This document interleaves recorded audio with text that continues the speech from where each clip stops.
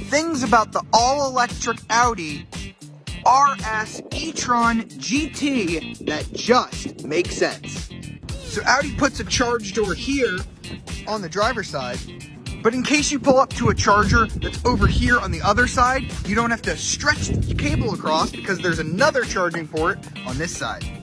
This car has a pretty normal trunk here in the back, but since it's electric and there's no engine under the hood, you also get another trunk in the front.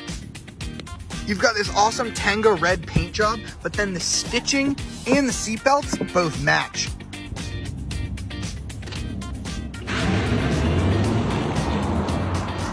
These wheels look awesome, and you have massive Audi carbon ceramic brakes behind them.